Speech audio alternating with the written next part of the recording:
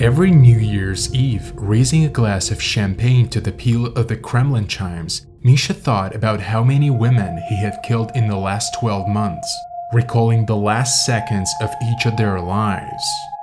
"I've done so much, and they still haven't found me," he thought.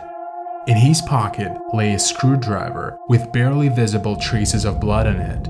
He stroked it gently, and a smile appeared on his face, the one for which he was nicknamed Misha the Smile.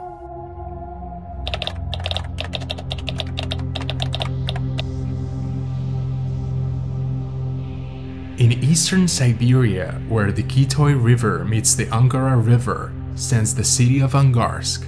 This relatively small city with a population of just over 200,000 is located 40 kilometers from Irkutsk, the capital of the region, which is 3 times the size of Angarsk. Irkutsk is populated by Russians, Burats, and Tatars, who practice Orthodox Christianity, Buddhism, and Islam respectively. Compared to Irkutsk, Angarsk is quite nondescript at first sight. Nonetheless, in 2005 and 2008, it won the title of Most Comfortable City in Russia, while in 2013, it was named the cleanest. It seems like a city inhabited by happy and carefree people, but only to an outsider. The locals are well aware of the dark inner workings of the seemingly quiet town. Angarsk was founded in the midst of the Siberian taiga soon after the Second World War. Here, the winters are snowy and harsh, and the summers are very short. It was in this faraway place that the Soviet regime decided to establish a secret chemical industry and set up an oil refinery. Because of this, Angarsk became known as the city of petrochemists.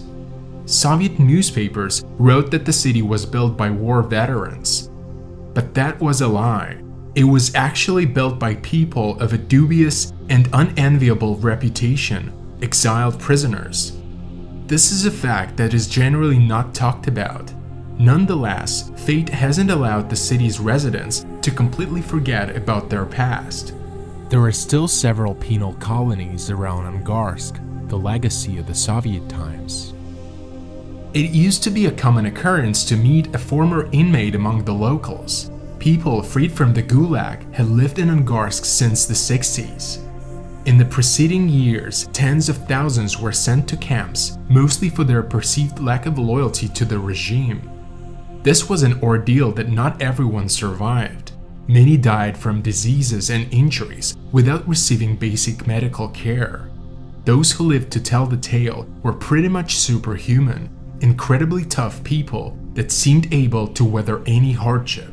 Among those who tried to start a new life in Angarsk were people who had gone through hell and were desperate and oftentimes cruel, which affected the general atmosphere of the city.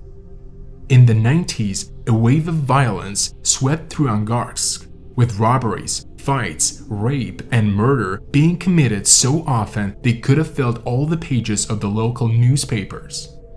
Reckless men banded together into gangs and criminal syndicates, fighting in the streets, torturing people in cellars.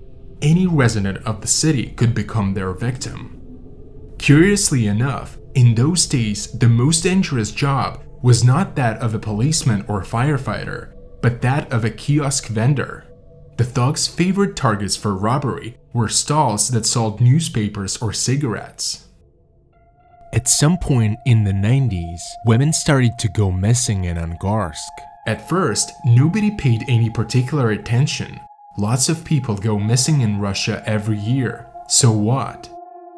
But their number continued to grow, and at some point, it became impossible to turn a blind eye to what was going on.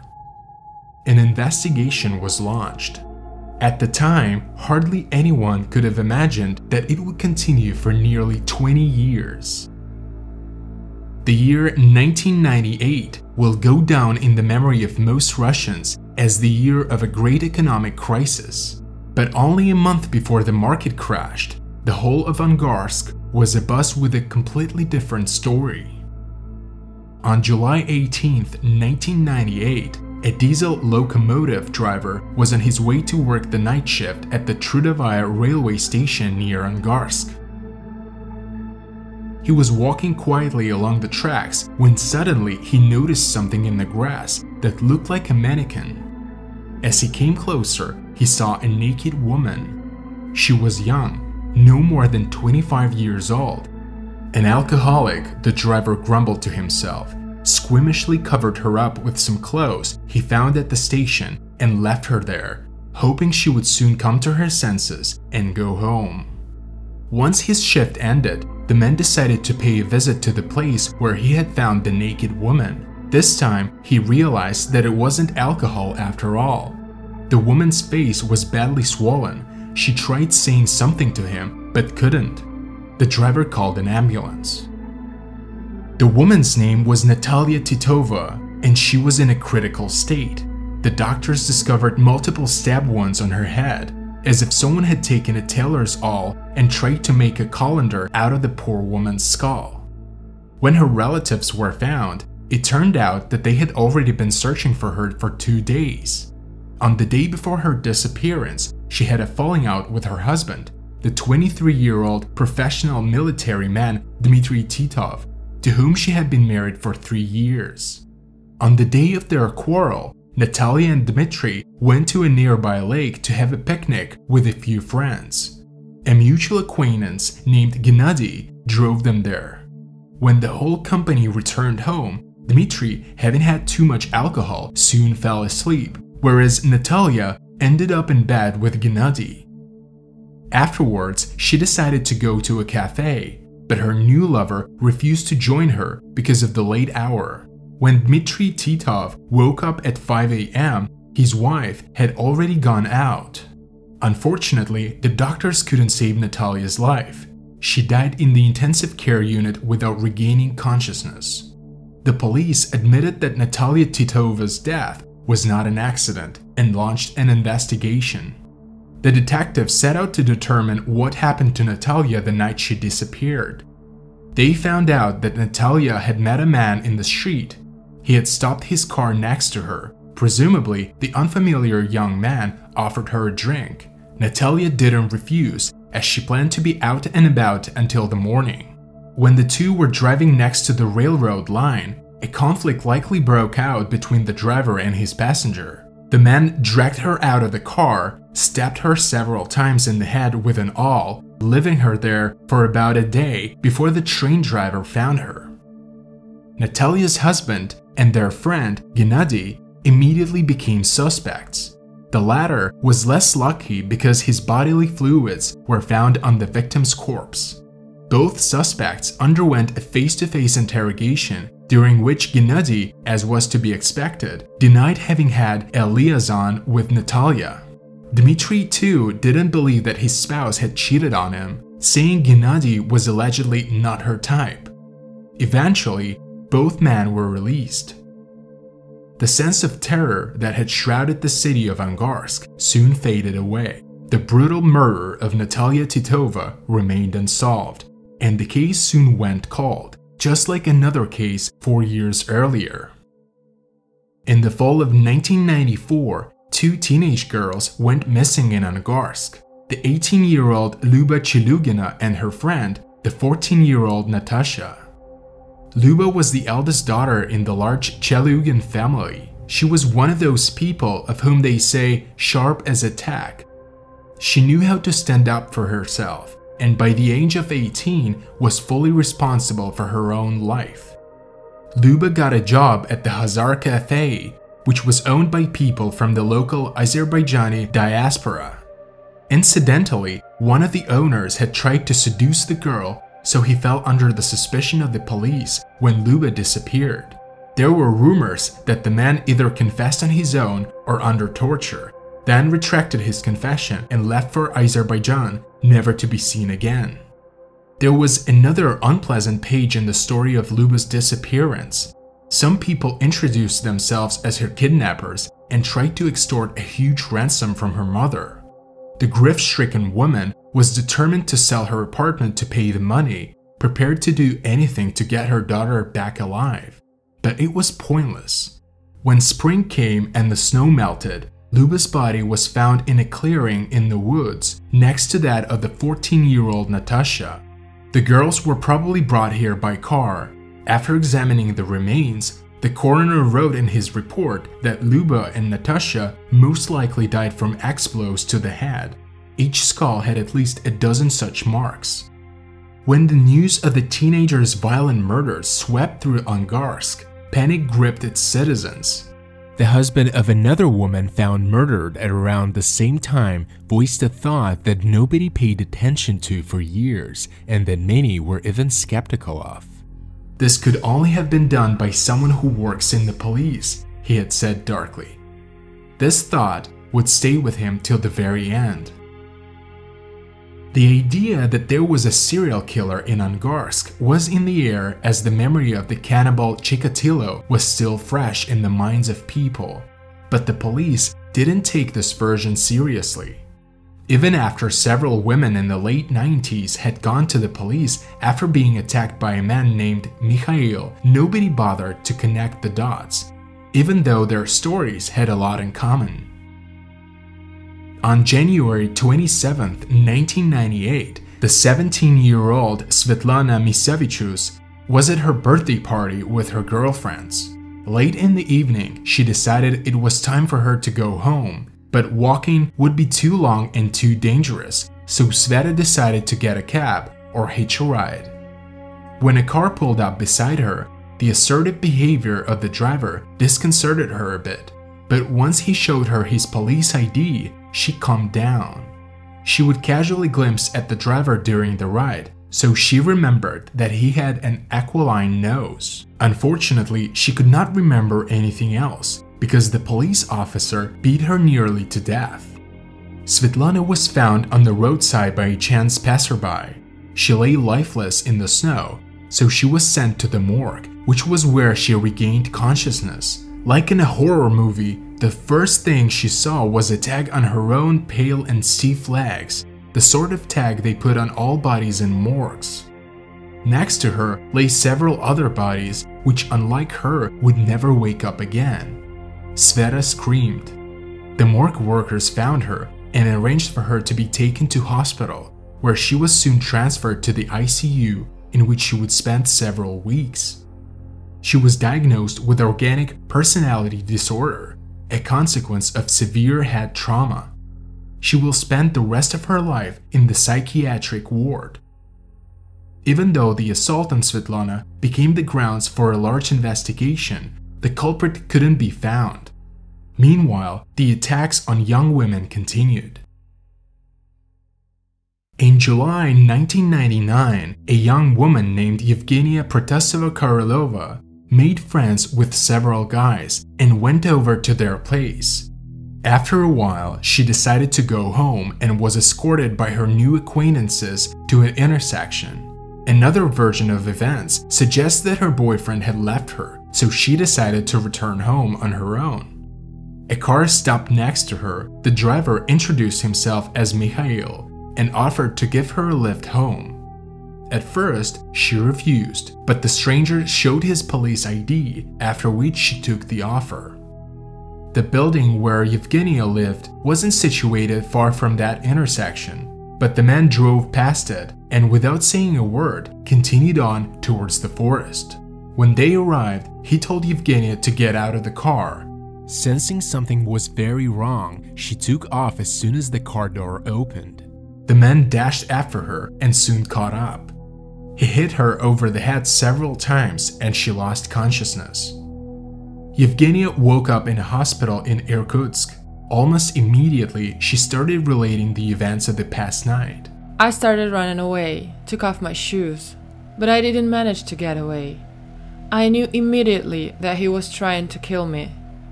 I think he started strangling me, but I can't remember it. Yevgenia would recall later in a conversation with journalists. Why with them? Because in the police, nobody believed her account, thinking she was just delirious. In the meantime, the investigation that was launched after what happened with Svetlana Misevichus still continued. The detectives had to access archival documents from the past several years, and pore through them in an attempt to find similar cases of assault. They also decided to make a profile of the potential killer. This job was taken up by Nikolai Kitaev, who had worked with many serial killers and was an expert in the field. Before him, none of these murders were put together into a series for a rather banal reason. There were so many crimes being committed in Angarsk at the time that finding similar ones was seen as too difficult. Nonetheless, Kitaev managed it. He singled out 24 cases in which all of the victims were women who were out late at night and under the influence of alcohol. Kitaev also established a fact that was rather unpleasant for the local police department. The cases of missing persons were being handled rather carelessly. Negligence was obvious in the protocols and case reports. Nobody had been vetting the force. Part of the physical evidence had been lost, and nobody was held responsible for all of this. Kitaev voiced his concerns about these findings and was immediately suspended from the investigation. By this point, he had already progressed far in his research. The experienced detective suspected that the maniac could be a member of the police force, but not a high-ranking one. Here's how Kitaev came to this conclusion. In some cases, condoms with sperm were found at the crime scene. At the time, DNA testing was already in use, but it wasn't yet widespread, so the perpetrator wasn't aware of the new technology, otherwise he'd be more careful. Another woman that survived the unknown man's assault was Lyudmila Smyshlaeva, a local Angarsk resident. She was driven out to a cemetery and found there later. It's unclear how this could have happened, but the police didn't even start investigating the case. The sense of impunity and the sluggishness of the local police went to the killer's head, spurring his bloodthirst. He attacked again and again. Interestingly enough, the Moscow authorities only found out about the series of violent murders in 2002 after the journalist Mark Dage wrote a piece about the Angarsk women titled "The Wednesday Murderer." Eventually, the story reached the Prosecutor General's office and high-ranking officials from the Ministry of Internal Affairs. They sent a group of their people out to the vast expanses of Siberia. Their assignment was to create a separate investigation team that was to help finally catch the serial killer. This team was headed by renowned Moscow detective Valery Kostarev and Lieutenant Colonel Sergei Derzhavin, Senior Commissioner of the Ministry of Internal Affairs. Most of the other places on the team were filled by the locals, people who knew the neighborhood and the city well. The 19-year-old Artyom Dubinin, who would later play a major role in the investigation, was part of this maniac team. Dubinin had only worked in the force for 2 months, having recently graduated from the Institute of the Ministry of Internal Affairs in Moscow. One time, as he was going down the hall, he bumped into his boss, who cheerily told him that Artyom was to be sent to Angarsk to work on catching the famous serial killer. Unfortunately, there was nothing honorable about this transfer. It was common to send the weakest employees to Angarsk, either the young and inexperienced or those considered lazy. Having only recently joined the force, Dubinin wasn't seen as a valuable employee, and this was a way of getting rid of him. Nobody expected the Angarsk killer to actually get caught. After all this time, he became an urban legend, a boogeyman, just with a very real pile of dead bodies left in his wake. The investigation team consisted of a dozen operatives and an equal number of detectives. They were a motley crew, many having no desire to work in the maniac team, and some even trying to sabotage the investigation in order to get back to their usual departments and offices. The team began their work from scratch, if not from an even worse position. Remember how Kitaev found that the cases were being handled with great negligence? That's why the new team had to interrogate witnesses all over again. In the years 2003 and 2004, Detective Kostarev initiated genetic testing to determine the killer's genotype. The DNA profiles of the main suspects were sent to Moscow for comparison. But because this sort of testing was still time-consuming and expensive, they could only investigate 5 people a year. At this time, Kosterov and Derzhavin got their first proper deputy in Angarsk. His name was Yuri Morozov, and he was an authoritative and experienced man who could keep the order, while the head detective and the lieutenant colonel were in Moscow. Curiously, Derzhavin had told Morozov from the very start that the team was being spied on and that their offices would often get bugged after visits from participants of the investigation that they had considered to be their own. At the time, arrival of people from Moscow wasn't seen as help, but as an examination, which was why the team was spied on so as not to throw anyone under the bus. The rumors about what was happening in the local police department very quickly reached the maniac. He decided to lay low. The attacks ceased, women stopped disappearing. But even this fact didn't give anyone the idea that one should conduct checks on people within the force itself. Instead, the investigators decided that the maniac had either died or was imprisoned for another crime. Let's get back to the maniac team. The young Artyom Dubinin turned out to be a talented fellow, and he was one of the few people involved in the investigation who actually wanted to find the killer. Artyom was slowly becoming more experienced. The team would occasionally help out with the investigation of other crimes in Angarsk and the surrounding area. During one such case, there was even an attempt on Dubinin's life, after which the entire team was allowed to carry firearms. The team described themselves as spies in a foreign country, since many of their colleagues in Angarsk treated them with hostility or even considered them traitors. Meanwhile, the understanding of how the killer operated had evolved. The investigators realized that for the murderer to drive around so many women at night without arousing suspicion, he must have been trustworthy. The stories of the survivors about the police ID and knowledge of the surrounding area only supported this hypothesis. But who could it have been? In 2009, Artyom Dubinin, by now an experienced detective, became head of the maniac team. The case was transferred to the Siberian district, and a new detective by the name of Chernus joined the investigation. By that time, DNA testing had become quicker and more accessible, and the police were now able to conduct mass checks, getting DNA results on 400 people annually. Still, the work on the Angarsk killer case seemed to be never-ending.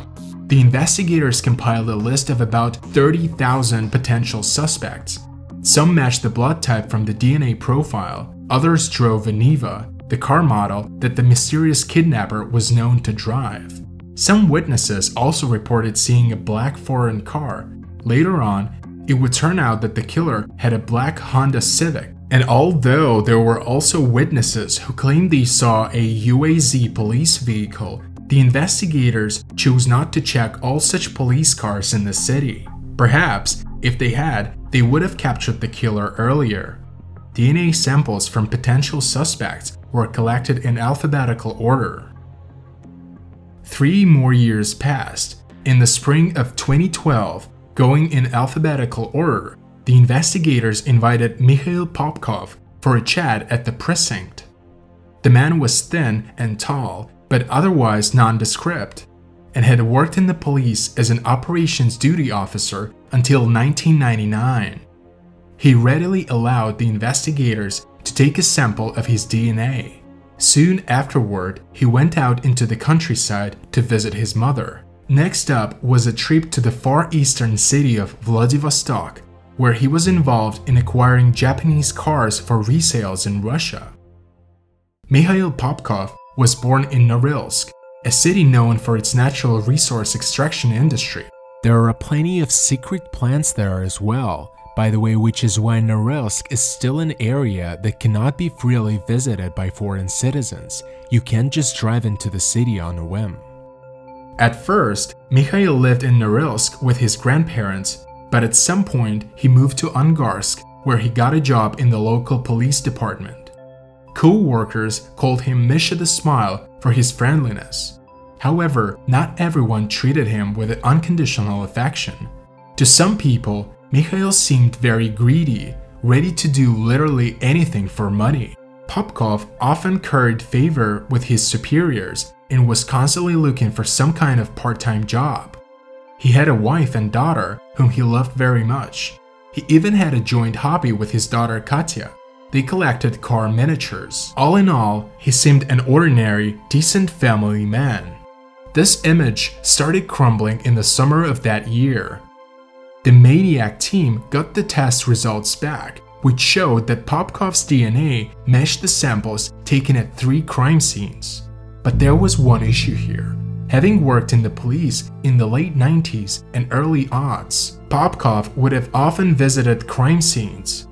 Could the investigators have made a fatal mistake? To solve this question, they decided to bring Popkov in as quickly as possible. Detective Vasily Domorodov arrived from Novosibirsk. He had long been preparing to catch the Angarsk killer and was ready to represent the interests of the Siberian district, seeing as things finally on track again. On June 24th, Mikhail Popkov was apprehended while trying to get on a train back home from Vladivostok. Artyom Dubinin, together with a colleague, made the arrest. Popkov had a loaded gun on him. It seems he expected that someone would come after him, but he didn't have the time to use his weapon, as the policeman quickly stepped up close to him from 2 sides. During the flight from Vladivostok back to Angarsk, the killer stayed silent. At first, he decided to use this tactic during his interrogation, but soon realized that the DNA matches meant he was done for. At this point, he decided to cooperate with the investigation and wrote several confessions involving cases that the police already knew about. In the end, Mikhail confessed to 11 murders, but that wasn't enough. The investigators had registered over 30 similar crimes. In order to confuse the police, Popkov started writing confessions to deeds that couldn't be connected to any of the cases, doing his best to waste their time. The investigators tried to keep themselves from disclosing to Popkov all the facts gathered during the investigation. They were waiting to see if he would confess to something they didn't know yet. By the end of the summer, the Novosibirsk investigator, Domorodov, had changed a lot. Colleagues observed that he used to be pleasant and easy to work with, but at some point, he became more withdrawn and asocial. Some co-workers noticed that Domorodov seemed as he was trying to help the Angarsk maniac reduce his prison sentence.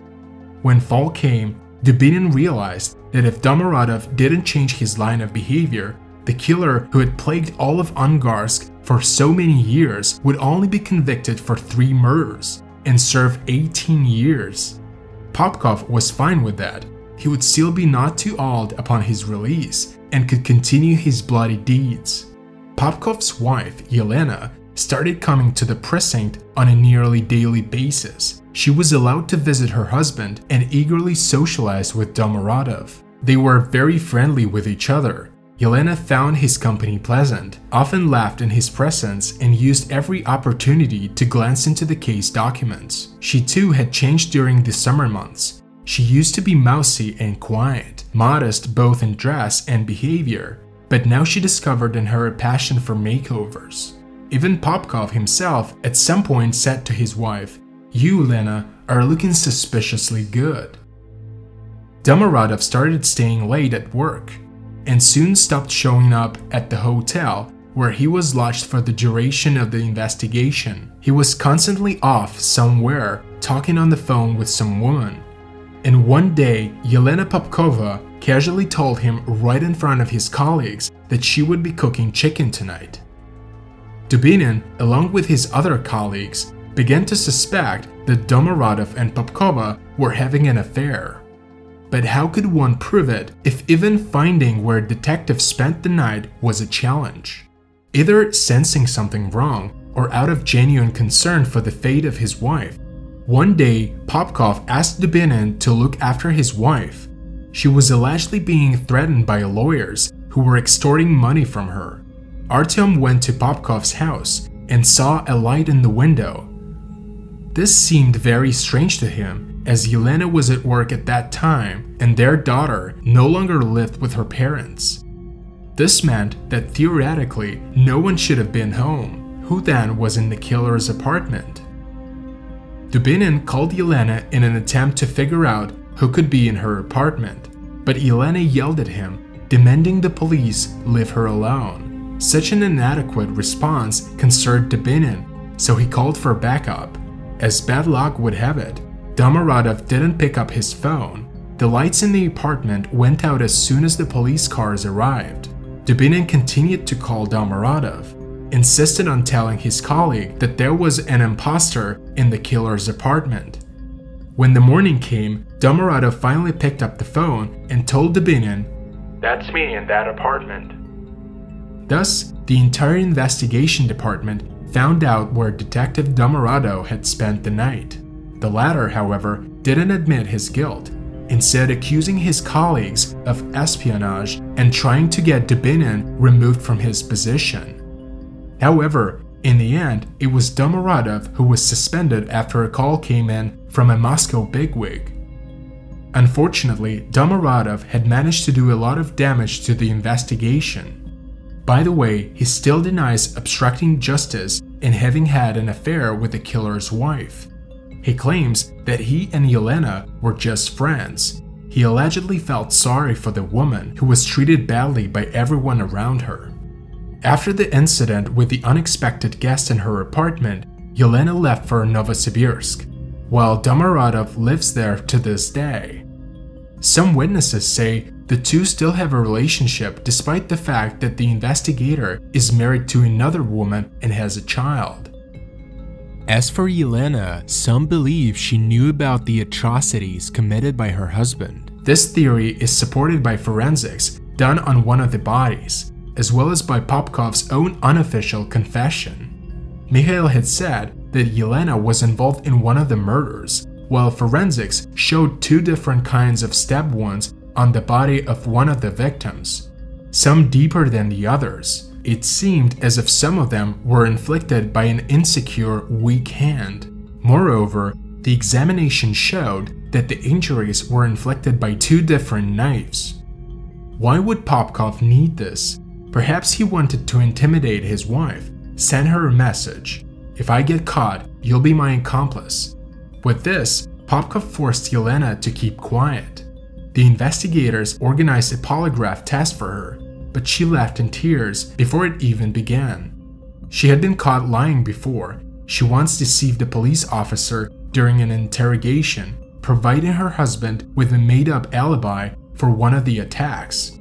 Assuming Yelena was not an accomplice in that crime, she was in all likelihood simply not that interested in her husband's life.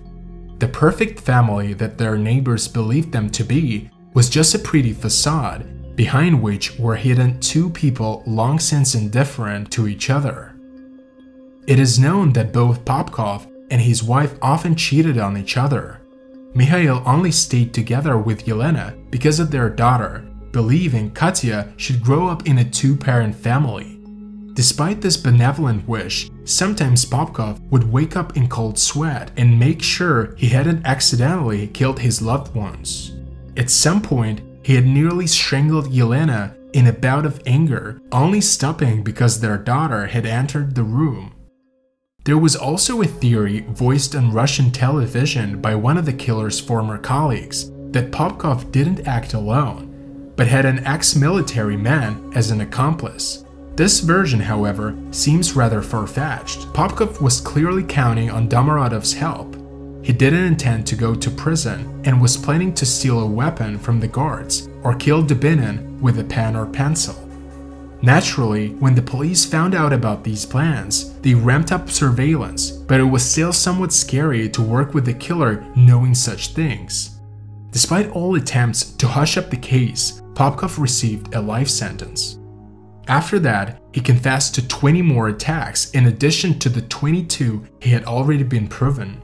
Apparently, he did this because he wanted to be in a pre-trial detention facility, not in prison, since the treatment there was better. Popkov received his first sentence in 2015. after which the public interest in his case began to wane. A detective named Korchevsky arrived from Novosibirsk to replace Domorodov. Delving into the case, he got Popkov to confess to 60 more murders in other regions of the country. Thus, Popkov became known as the most prolific serial killer in modern Russian history. According to some sources, he has been responsible for at least 80 murders and confessed to all of them. Recently, in 2018, Popkov was given a second life sentence. He is currently serving in the infamous Black Dolphin prison in the town of Soliletsk in the Orenburg region on the Russian border with Kazakhstan. One of the most sinister and harsh correctional facilities. It is reserved for serial killers and other exceptionally dangerous criminals that have been sentenced to life in prison. There have been rumors that in 2020, Popkov was transferred to a different prison after having confessed to several more murders, but there has been no official confirmation of this. In prison, the killer discovered a passion for reading and receives books for good behavior. He likes talking to the press and giving interviews, but doesn't do it for free. Since his family seems to have broken off all connections to him, this remains his only way of getting money to buy cigarettes, tea, and coffee. Popkov's manner of talking is known to be quite strange. He often evades direct answers, instead reciting stories from books, movies, and world history, and some topics he avoids altogether, like conversations about his childhood and family. So we have only the occasional word slip to the rare journalist, as well as the results of his psychiatric evaluation, to give us an idea of what shaped his maniacal personality. Here are some facts from his biography. Since his very childhood, Mikhail's life wasn't a happy one. His parents gave all their affection to his younger sister, wouldn't ever visit him when he went to summer camp, and according to Mikhail himself, indulged in orgies at home. It is of course now impossible to corroborate his words. Later, he felt betrayed by his girlfriend, who had found herself another man by the time Mikhail returned from military service. He recounts one particular episode in the year 1992 that drove him especially mad. Upon returning home from work, he found their daughter hanging around outdoors and, having glanced into the garbage bin at home, discovered 2 bottles of beer and a used condom. All these things, Mikhail claims, became the bricks that built his criminal portrait. It was his wife's cheating that allegedly prompted him to commit his first murder. The killer wanted to rid the world of fallen women, a desire for which the press nicknamed him the Angarsk Cleaner. If a woman got into his car and simply asked for a lift home, he usually abstained from attacking, but agreeing to his proposition of continuing the evening in his company and with alcohol was as good as signing one's own death warrant. Popkov alleged that upon arriving in a secluded place, the women would start undressing and offering themselves sexually to him. Popkov successfully managed to lead a double life. At one point, he gruesomely murdered a teacher from his daughter's school and then gave money for the burial when the students' parents were asked to help out. Popkov said he didn't get any pleasure from the killings. The first one happened at the level of reflexes, and afterward, he just rolled with it. The investigators that worked with him, however, have a different point of view. They recall how the killer would become transformed when talking about his murders. A spark would appear in his eyes, and his palms would go sweaty. Popkov himself claims to stop his killing spree in 2007-2010. This may be true. The police indeed stopped discovering bodies during this period, but the investigators believe the truth might be somewhat different. The thing is that Popkov often went out to the Far East for the car resales business, and we don't know what happened during those trips. There are still suspicions that Popkov's victim toll might be much higher, though even by current calculations, he has already outdone the infamous Andrei Chikatilo, who had murdered 40 people. Maniacs are not known for stopping their killing sprees, and anyway, why stop if things were going so well? Thankfully, this horrible series of murders was finally ended. And what happened to the other participants of the investigation? We know that Artyom Dubinin, the man who caught Popkov, is now retired. He has grown weary of solving crimes in Russia and all the stonewalling that goes on in the force even after the perpetrator has been caught. Perhaps Popkov really did want to go down in history, but even more than that, he wanted to kill, and no number of metaphorical bricks is enough to justify his horrific crimes. Share your thoughts on this story. How did the maniac manage to stay under the radar for so long? Why wasn't he caught earlier? Subscribe to my channel so as not to miss any of my new videos, and check out my other channel where I tell stories about ill-fated mountain ascents and other disastrous incidents that happened out in nature. Stay safe.